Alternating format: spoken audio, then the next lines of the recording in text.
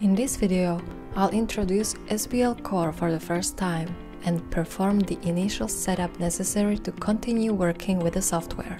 I can find the latest version of the software on the website. I need to know my login details to log in. Depending on the type of license purchased, I enter either the key for the green edition or the email and password for the blue edition. I download the software and run the file. The way software opens may vary depending on which browser you use. I confirm or change the installation language. Then I wait for the login window to appear. I'll put my login details here. I have an activation key. So I enter my key and enter the company name. If you don't have your login credentials yet, request a trial version, which is free for 30 days. When I run the software for the first time and I have the green edition, it first asks me for the database. In the blue edition, no database selection is needed. I don't have a database yet, so I have to create one. I click on the New Database File button.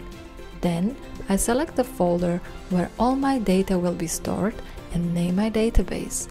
Now I have everything set up and I can go through SBLCore for the first time. The page you are currently viewing is an active tab. The Safety Datasheets tab lists the safety datasheets in your database. It is currently empty.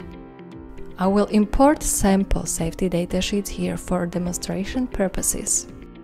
If you have the trial version open, the database with the sample safety datasheets was created automatically when you started, so you don't need to import anything. In the Substances tab, I can find a database of chemicals. I will need these to create mixtures for the safety datasheets. I can choose from over 8,000 substances. All substances with a harmonized classification and substances with an exposure limit for the working environment are included. It may still happen that I don't find the substance I need in the database. For this purpose, the software includes a function to search and download substances from ECA.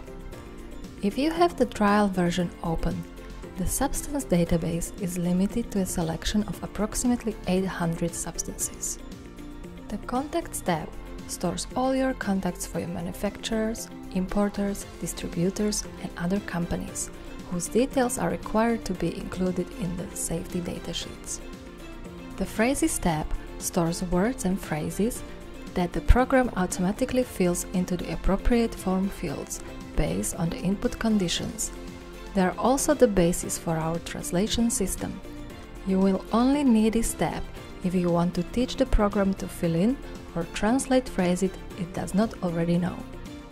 The Control Parameters tab contains the aforementioned occupational exposure limits that are set for certain substances. These limits are matched automatically in the safety datasheets.